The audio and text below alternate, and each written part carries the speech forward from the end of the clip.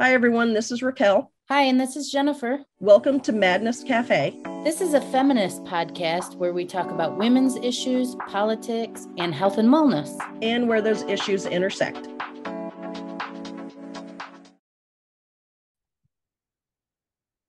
Hey, everybody. Welcome back to Madness Cafe.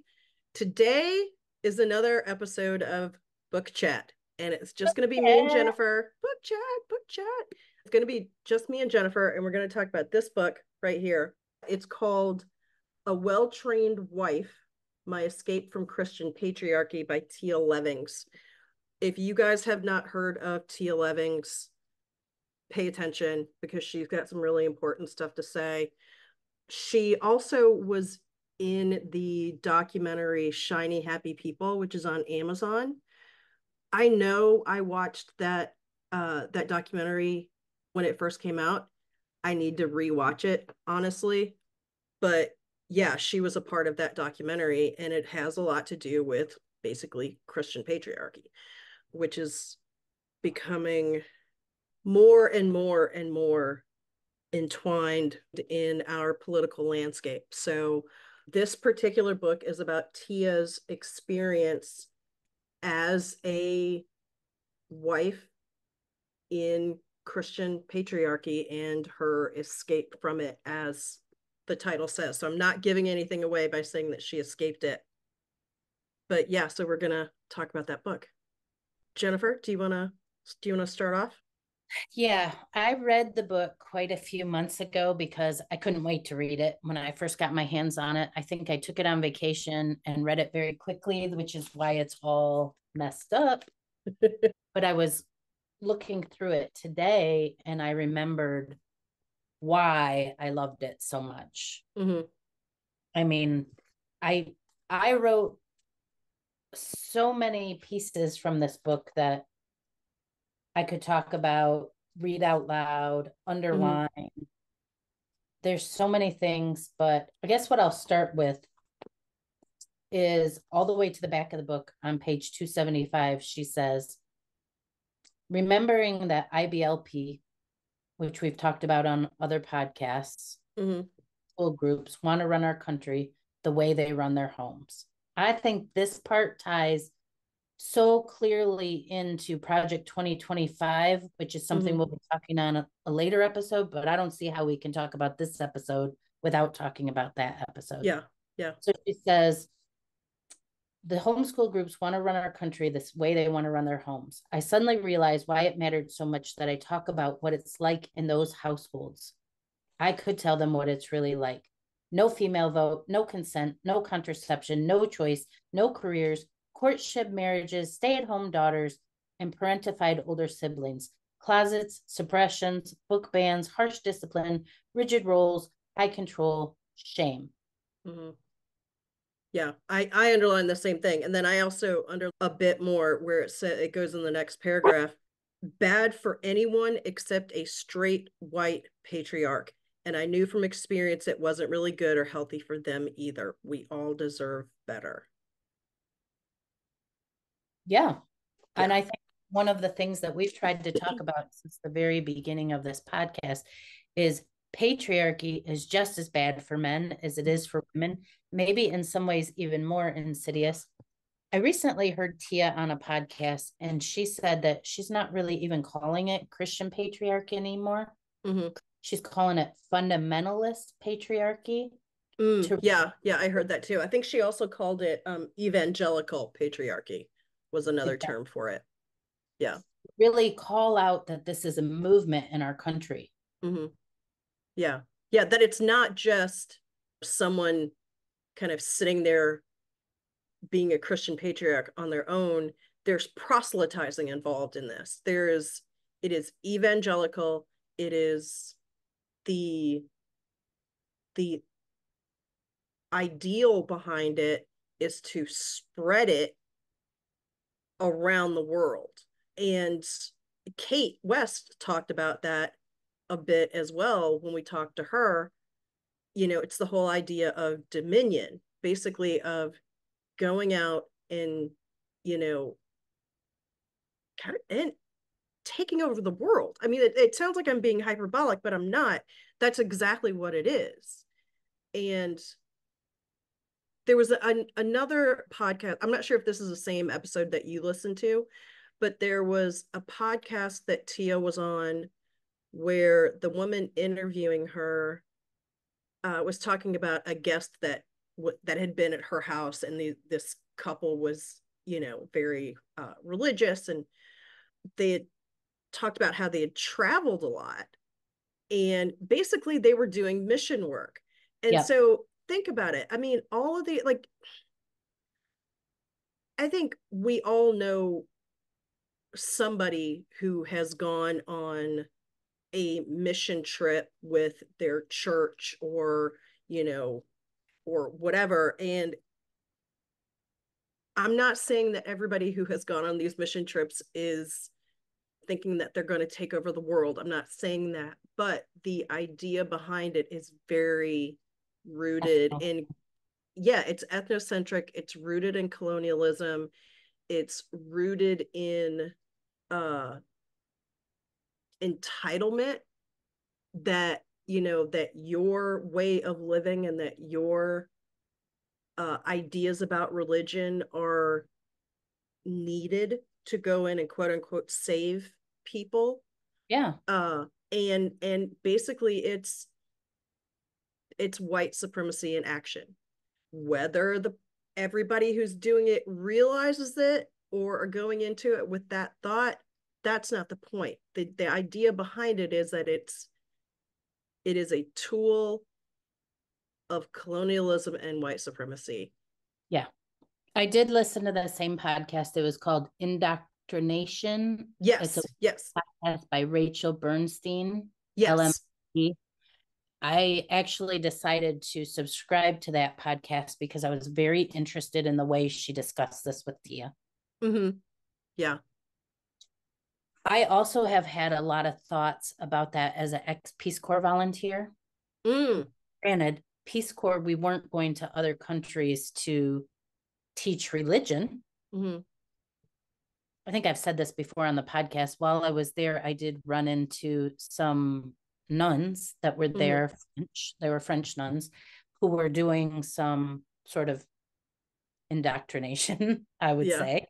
Yeah. And I was very uncomfortable with that. But at the time, I didn't realize my own ethnocentric ideas of somehow I was this white savior that was going to come teach what. And like I've said before, they kept me alive. Yeah. Like, that is the truth of the matter. But I do think we have this idea in this country that we can save people. And one of the things I liked that Rachel said on that podcast was that we sometimes go out with this idea to save people before even checking in with them. Like, how are you doing? What's going on? Do you need saving?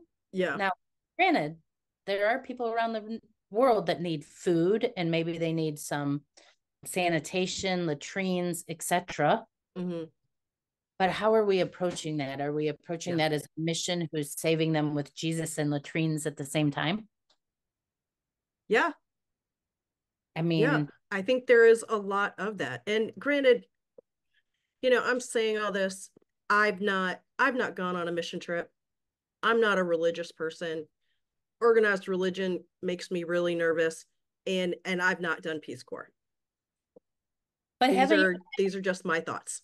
But haven't you had people, like I've at least two men that I've met in my life that thought it was their mission to save me. Oh yeah.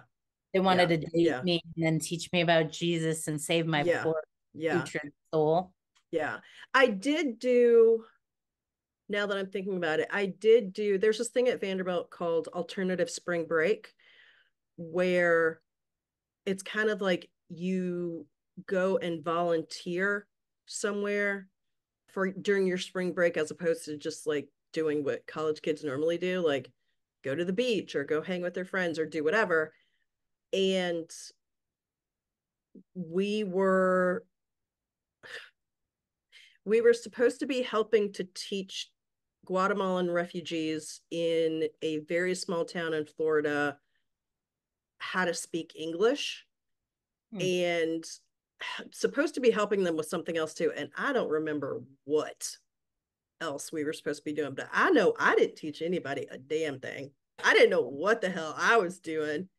Literally was just like, I don't really know why we're here. Like, I'm sure somebody on this trip is doing something significant and important, but it wasn't me.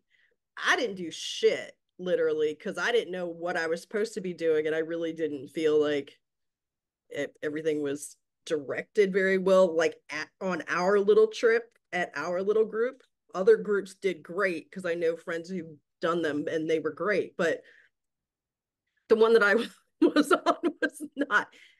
So that's the closest that I've gotten to anything like that. And I can say that I, for one, was not helpful. I get that. I get that. But I do see a value in teaching English skills to people living in an English speaking culture because right. it helps them to, gosh, assimilate is such a bad word. Well, But it helps them to achieve what they need to achieve, right? It helps them to get a job. It helps them to find a place to live. It helps them to know what's happening. Like if I plopped, my ass down in the middle of France, I might want to learn some French if I'm going to stay there for any significant amount of time, right? And it would be nice if someone taught me, right? So I get what you're saying. I right, do. that's a skill. However, are we teaching English from the Christian primer or are we teaching English from textbooks from, I mean, what are we Yeah, teaching English from? exactly. Right. Yeah, I think, that's the important thing, I think. well, I think one of the things we've learned from both Tia's book, A Well-Trained Wife, and Kate West's book, Rift, and I'm trying to think of the Sarah Stancorp's book, Disobedient Disobedient Women. Women. Yeah, I have it right here on my All of bookcase. them talk about the prevalence of Christian schools, and Mm-hmm. then even one step further, the homeschooling movement, which is teaching from these primers, Mm-hmm. teaching a very select history, a very select English, a very Mm-hmm. select math. Maybe these kids, and also I saw on Happy Shiny People, Shiny Happy People, Mm-hmm. Yeah. those kids talking about their homeschooling experience that they have such a huge hole in their knowledge. Mm-hmm. Try and go out into quote the world. Yeah. So yeah, are we going on this mission to actually teach English, or are we going on the mission to teach the Bible, or and even different Yeah. from the Bible? It's yeah. You're those missions are being done to spread dogma. The gospel. Yeah. Yeah. No, And I know I'm not the best person to talk about a lot of that because, like I said, I mean, I'm organized religion, very dogmatic religion makes me very, very, very uncomfortable, and I think always has. yeah. So what did you learn? What was your key takeaway from this book? I don't know if this was my key takeaway, but I think it was a pretty significant one from this book, and then also from Kate's book, is that Tia and Kate deep down had a very strong sense of self. Yes, it had gotten pushed down and beaten down and diluted. And in Tia's case, I mean, basically had also been beaten out of her because we know from reading the book that her husband was incredibly abusive and took full advantage of the idea of head of household spanking, which was, one of the tenets that the fundamentalists and covenantists were pushing forward. But all of this was happening but still there was something in them that kept rising up. And that was the thing that saved them. These are two women who are very, very, very strong in who they are. And and kept they kept finding a way to get back to it. And they kept coming back to ways of expressing that. And for both of them, interestingly enough, writing was a huge part of that for both of them.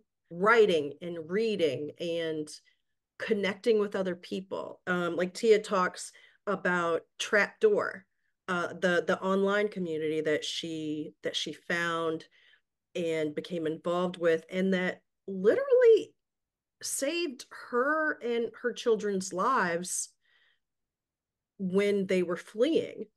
And so I think that that's something that I came away from this book with, is that, you know, only so much can be pushed down, and eventually it's going to rise up. Eventually people truly come into their own when either they have the opportunity or they're kind of forced to. Yeah. And thankfully Tia got to that point before her husband was able to permanently stop her. Kill her. Yeah, to kill her. Yeah. Yeah. And so yeah, so I have a lot of respect for the way that Tia and Kate both paid attention to that part of themselves. And yeah, they had to do this whole separation thing where they had to keep these parts of themselves separate, but eventually it won out. And now they're telling their stories, and they're helping other people who are escaping similar situations. Right. And I'm sure that's the hope of both the books, is to speak to all of those children, women who are still, And some men. and some men. Yes, you're right. You're right. It's interesting because when we started with Sarah and her book, Disobedient Women, that's the first time we heard of the umbrella of protection. Mm-hmm. We've got God at the top, and then your religious leaders, and then you've got the man, and then you've got the woman, and then you've got the children. And I Mm-hmm. find myself thinking, as I've heard this repeated now, and I also saw it on Shiny Happy People, that God damn, what it must be like to be one of those kids, Yeah. to go through blanket training. Did you read about? Yeah. Yeah. So the whole premise is they put a baby on a mat, Mm-hmm. and On then a a blanket. blanket, and then put a toy or something it might want just slightly out of its reach. And every time it reaches, the baby reaches for the toy, you smack it Yeah. or put it, tell it no, smack it until it no longer wants what it wants. And Yeah. this is an infant. This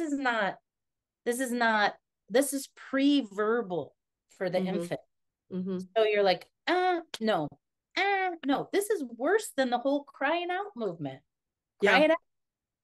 So to me, that's like, that speaks to power over domination. Mm-hmm. The child must submit. Their whole life is like that. And then people will say, oh, well, why didn't these women leave their abusive situations? Well, they didn't even have the word to say no or yes. Yeah. They didn't think that they could. And where were they going to go? They didn't Right. know where they were going to go. I mean, they were so isolated. And I mean, even Tia talks about, yes, they did, you know, scouts and all these things, and but she still kept up appearances, Right. you That was know? her job. Yeah, the neighbors didn't know just how different their family life was, you know? I mean, that was her job, to not tell those things. Did you watch The Duggars when it came out, that show 19 and Counting? You know, just every once in a while I'd catch an episode here and there, or like pieces of an episode, but I wasn't a regular viewer. Were you?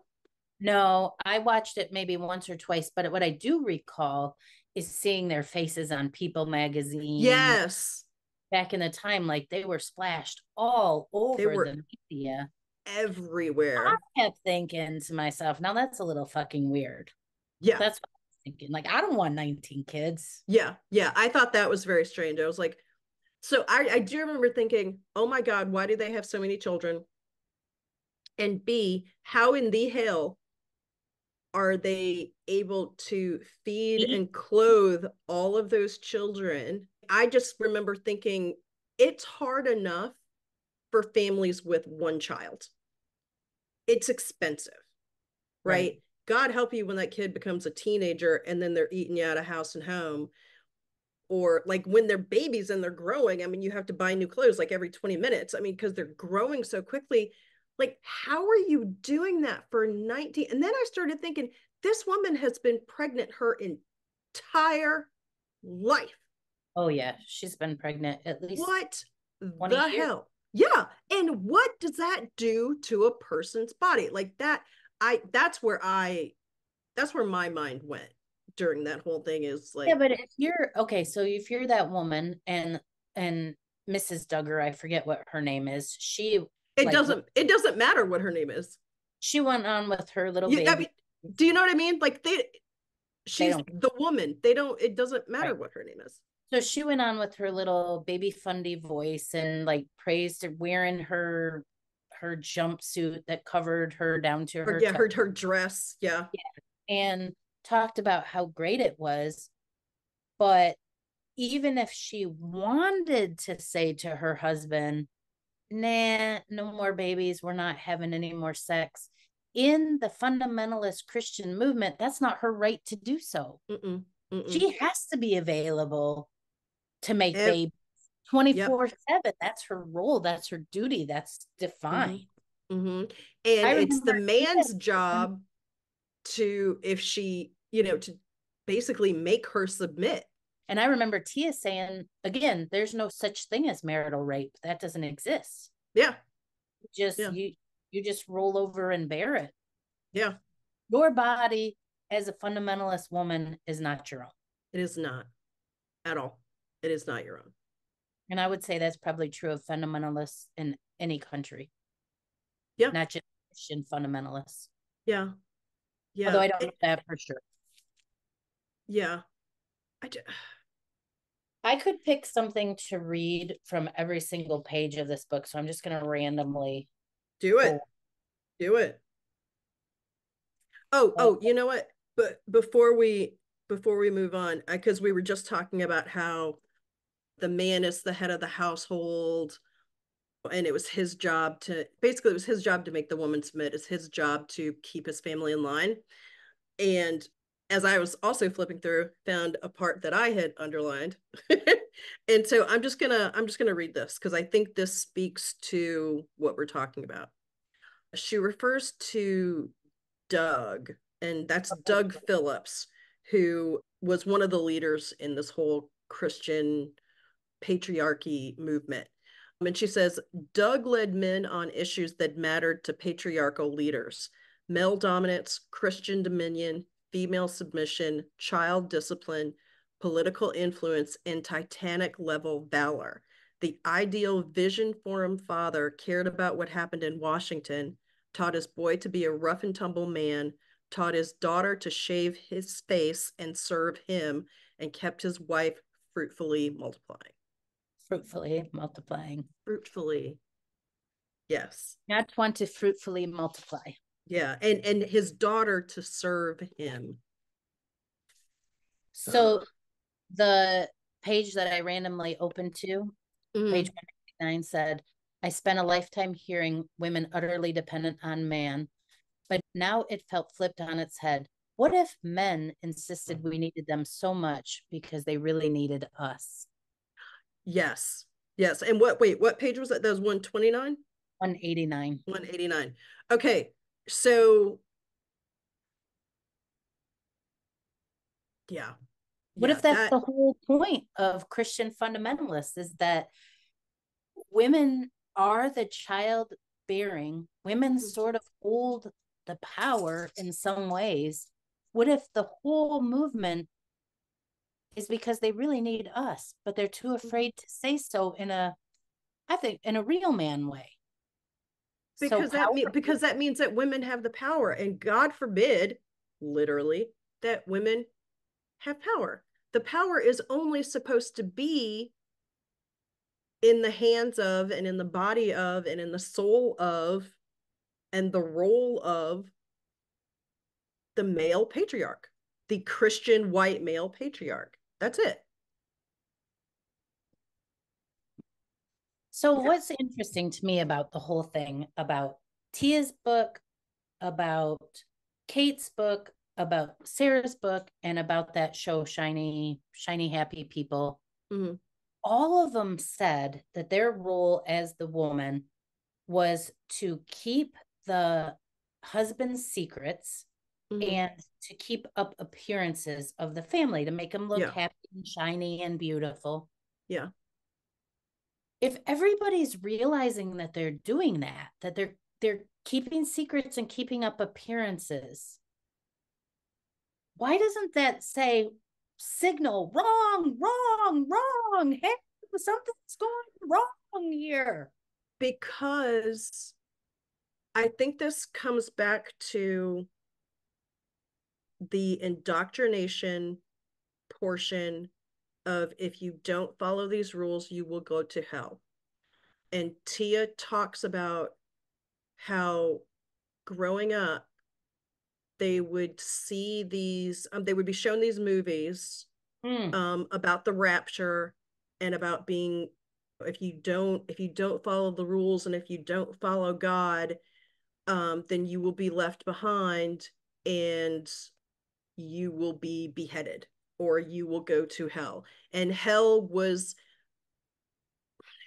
depicted as a very real and horrible thing. Like, I remember as a kid, and again, I'm not very religious. My mom did try to take us to church a little bit, because my mom has a certain personal faith and belief. And the whole idea about hell literally scared the living shit out of me. And I was like, I don't want that. That's awful. Why are little kids being told about that? This is crazy. It's worse than a horror movie. Yeah, yeah. And then I remember thinking, like, even as a little kid, like, isn't God supposed to be good? Like, why are people talking about, why is there even hell? Like, what? What's the, like, it just didn't make sense to So me. we've made God, the religious figure, the man in the house. We've made them into this scary, controlling, evil is not Uh, uh, uh, Vicious, vindictive, vindictive, punishing. jealous, punishing, the whole have no idols before me. So the idea of a very jealous God. I mean, just like all of that just seems very rooted in Fear. human emotion. And Yeah. isn't God supposed to be above humans? Like, what? Why? Because, oh, that's right. Because the Bible was written by men. On page, Somebody's gonna write to me and be like, Raquel, you're going straight to hell. I know. All my friends gonna be there. It's all right. I'm gonna have company. I don't even believe in hell. On page 16, we had a mission to take dominion because lost people without Jesus kill babies. The next movie day included trash cans full of ground up baby body parts, piles of tiny infant hands reaching out for life, and half formed skulls with the brains drained out. It was way worse than anything I'd seen on cable.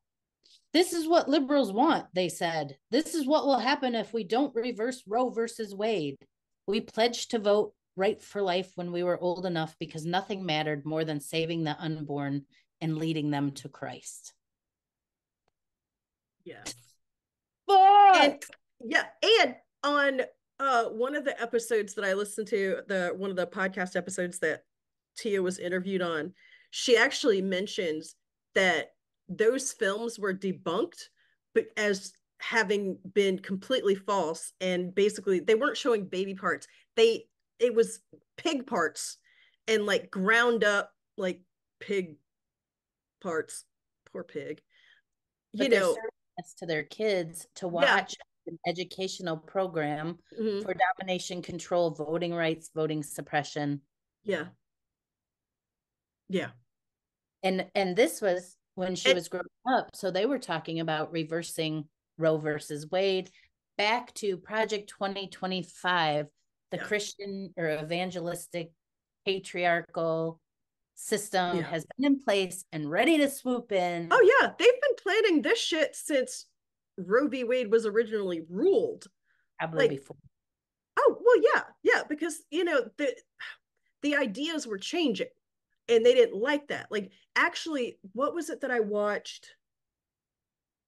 Oh crap! I watched something the other day where it talked about how this all started well before Roe v. Wade. It started basically back during World War II when women had to enter the workforce because all the men were shipped off to war. Yeah. And when the men came back, the women were like, yeah, I like having my own job and having my own money, and sorry. And so that's when this shift started to happen. So this shit has been in the works since before you and I were even born. So basically, it is about women fulfilling an unpaid labor role in the households, making children, cooking food, cleaning the house, taking care of men, pressing their suits, getting them off to work, so that women fulfill that role so men can go fulfill whatever their destiny is. Yeah. Yeah, my grandmother was one of those Rosie Riveters in the war. She had her own job for the first time. She never talked about it much. She lived with her parents and had my mom while my grandfather was at war. And she saved all the money that became the down payment for my grandfather to start his company. And I believe that my grandmother was really smart.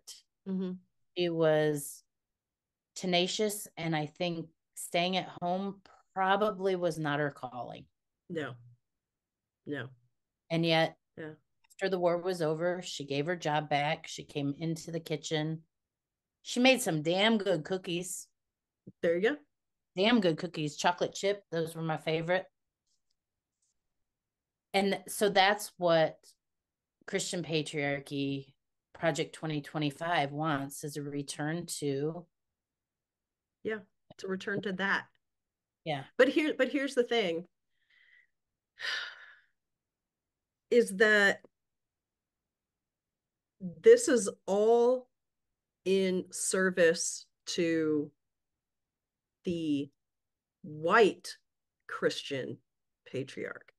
This is not going to serve a non-white Christian patriarch or a non-white patriarch of any other, religion.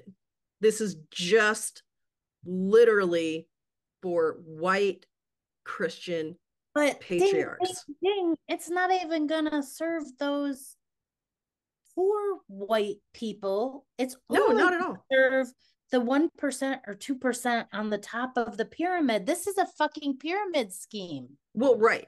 But here's the thing. In a way, it is, because, and this is how it gets marketed, basically, to at least poor white men, is you're the head of your household.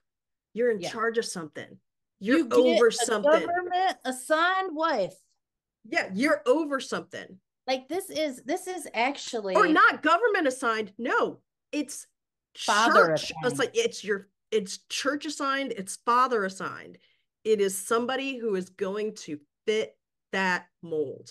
So it's a arranged marriage, which we mock in other cultures, but it's okay in ours as long as it's called, what do they call it? Courtship. Courtship. Yeah. As long as we're doing a proper courtship, which all of these women in these books have been subjected to. Don't make up your own mind. Nope, not at all. And the thing that gets me in all of this, well, there's a lot of things. But one of the things is that it's this idea of, if you don't follow these rules, you will go to hell. It's not, oh, if you, I guess it is to some extent. It's not, oh, if you go murder people, you're going to hell. It's, if you don't submit to your husband, you're going to hell. Wait a minute. Meanwhile, you're already living in hell. Right, exactly. Right. Yeah. And I'm like, wait a minute. So the same place that's going to hold Jeffrey Dahmer is also going to hold me because I didn't submit. I'm sorry, I don't see these two crimes, like, not submitting to a husband, in my opinion, is not a crime. But anyway, like, I don't see these two things as being equal. Oh, I said I don't want to have sex with my husband. That's not equal to Jeffrey Dahmer, Okay, like, but killing a bunch of people. But to be fair, you and I did not grow up in a household like this. Sure. Had a feminist father who told me I could do anything that a boy could do. Yeah. And you had a mother who was out ruling the world, taking care of multiple families. And we went to a school where we were taught we could do and be. Yeah. Meanwhile, these women from a very young age were on that blanket. They were being blanket trained. They were told they couldn't have a voice. Just think of the way that we were told we couldn't have a voice in this society, and then multiply that by thousands. Yeah. Millions. Like, you're not allowed to have a voice. You're not allowed to say no. And then, okay, you're trained for all of that. Then sexual abuse becomes rampant because you can't say no. You must submit. You must do. And by the way, it's your fault because they saw your ankle sticking out above your shoe, and that turned that man on sexually, and that's your fault. Yeah. And I have had a problem with, and I've even written a story about where purity culture crosses with sexual abuse, because culture teaches us that you did it. You did it by the very existence of showing your nose skin to the, of course, exaggerating, but no, I'm not, because it doesn't matter what you do. Yeah. You could put your entire body under a burlap sack, and it would still be your fault in this purity culture for any man having any desirous feelings towards you. Yeah. Instead of it being the man's fault because he's the patriarch. Yeah. He gets to do all, be all, see all. It's like a breeding ground for sexual abuse, actually. Absolutely.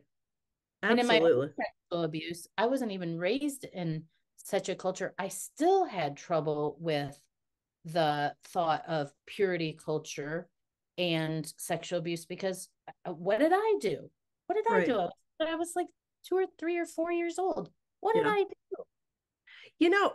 That's one of the things that I find very interesting is the pervasive nature of purity culture, of all of these ideals, patriarchal ideas, and how they aren't just staying in these fundamentalist pockets. Like, this is seeping into mainstream culture, like purity culture, and the Duggars having a TV show, and everybody being like, what's up with the Duggars, let's see, and this whole new like trad wife thing.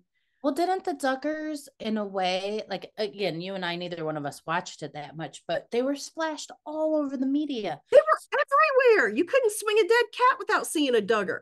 So in a way, didn't that make it look like this coveted lifestyle?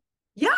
Like, oh, this is, if you live this way, your children will be sweet, they will behave, they will not have no problems, your kids won't commit suicide, they won't be drug addicts, they'll get good grades, they'll do what you say, they'll follow. It's like this illusion you'll have this life with no issues. Yeah. Which is downright preposterous, and Yeah. it's not human. No. It's not human to have a life without issues. No. But they sell it on this ticket. And the same thing, you're right. The same thing with all this trad wife stuff we're seeing. Yeah. You take your kids out of public education so there's no bullying, and you don't have to worry about them getting marijuana from their or there's no bad there's no influences bad influence. So you're at home and you're protected and it's all beautiful. It's all this desire to stay safe. That's what it boils down to. That's why it's so attractive, because we're being bombarded with all this stuff in the world about war and inequity and all this stuff that is real. And we're like, oh my God, how do I keep myself safe? But then it amplifies when you have children. How do I keep my children safe? If someone could give me the magic bullet, that's why people join these churches. But you know what, though? Even in peace times, when the world is doing okay and we're not actively at a war, but you don't have enough food. But so I get what you're saying. I get what you're saying. But even when time, right. But when things are generally okay, they still have a way to, it's the whole indoctrination of, if you don't follow these rules, you're going to hell. Right. So you're either talking about keeping your family safe from, quote unquote, hell on earth, like there's war and famine and disease, or you're keeping your family safe from hell in the afterlife. Right. So it's still based on fear, power over, and entitlement. Of course. Yeah. So I'm asking, what do we do?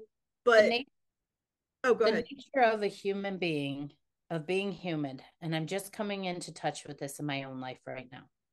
The nature of a human being is there actually is suffering. Yeah. There actually is pain. There actually is fear, anger, suffering. There's also joy, love, etc. All the what we label the bad and the good. Right. I think humans, the way our brains are wired, is we're trying to figure out how not to suffer. Mm-hmm. If we can figure out this secret formula, for me, it's been spirituality, figuring out enlightenment, going to the next class, becoming an enlightened person. If you're spiritual bypassing is what they call that. If you become so enlightened, you don't have to feel any of these feelings of grief and loneliness and rage and but that isn't what we're here for on this earth. Right. We're here to be humans. And the Buddha would say reaching enlightenment doesn't mean that you're not going to suffer. Exactly. But I think the reason we're all so drawn to these things is because we think this is the way to not suffer. This is as the way, opposed to we should be thinking this will give me a skill to survive the suffering. Yes, to survive the suffering. And I think it also, that's what the whole war and the whole othering people is about too. It's like we look at these other countries and we're like, we're suffering because they have it all, or they're trying to take it, or how do I protect myself? And wealth hoarding is right in there too. If I hoard enough wealth, I'll be safe forever. No one can touch me if I own everything. Well, we just figured out the secret to the universe, Raquel. There you go. All right. Well, that didn't take long. Done. You're welcome, everybody. We just solved the world's problems. Well, I think in a way, the truth is what all these women that in this high control religion that we've talked to have had to do, which is number one, go within, learn about themselves. Yeah. Sit with their suffering, sit with their pain, and realizing that Well, Tia says it in her book. She's like, I realized no one was coming to save me. I Yeah. had to do it for myself. Yeah. Yeah. I wish I could find it because I underlined that almost exact thing. Um, yeah, and I wish, God, I wish I could find that because it would, the way that she wrote it, it was just so beautiful the way that she wrote it. Yeah, but you know, I was gonna ask, okay, well then what do we do? What do we do about all this, right? And I think one thing that we can do is we can encourage women like Tia and Kate and Sarah to continue to write about all of these topics. We can continue to support their work by reading it and talking about it. And we can continue to, yeah, and we can continue to stay curious and Oh, that's better. and continue to learn and to talk. That's the only way that's what we can do. We can and vote and vote and vote in our interests. Women have the right to vote still, thank God. They haven't taken that away yet. So we need to utilize it, and I know you know, Tia talked about it, how the women didn't vote, the head of the household voted, and he voted for all of you. Yep. You can vote for yourself. You can vote for yourself. Um, yeah. So yeah, I think that's what we can do. So we don't have to feel hopeless about this kind of stuff. I mean, yeah, this is pretty big stuff, and this is frightening and overwhelming, but we have to stay curious about it, and we have to continue to learn, and we have to continue to vote, and we have to continue to use our voices and advocate for ourselves and advocate for others. And yeah, I think that's what we just have to continue doing that. So that said, everybody, please read this book. Read this book. It's very well written. Tia is a very talented writer. Yeah, and I can't wait to see what else happens for Tia and what else she has to say. Well, Tia has a podcast. It's called The Wise Jezebels. Nice. Yeah. And she is also in the process of writing her second Her book, second book. Yep. which is about her healing process, how she came to be who she is now through therapy, writing, all kinds of things. I think what Yeah. she said in regards to that is that she took every opportunity to try anything that might Yeah. be appealing to her. Yeah. And Which I think is amazing, by the way. I do too. Yeah. And she also has really great social media. Her Substack talks about the fundamentalist patriarchy Mm-hmm. and things that are going on in our government right now, and Mm-hmm. how they're kind of a mirror for each other, how they're the mirror of what was happening inside the home is what our government wants to happen inside all of our homes, Yep. inside our government. Yep. And I think Yeah. following her on Instagram taught me a lot. Yeah. She was Yeah. the She's really active on Instagram and very yeah, she puts out a lot of really good content. I mean, that sounds like a watered down way of talking about what she does and what she talks about, but she is a content creator, and she does put out really, really significant information. She's the first person I ever heard talk about the fundy voice, the women using childlike voices that meant to be controlling, they're sexualized, etc. She also talks about religious trauma, purity culture, all of that is on her site. I suggest just following. I have learned so much from her. I didn't even really know this topic existed until I held up the wrong book. These are my notes. This is my book. Yeah, but just I want people to know too that it is very well written.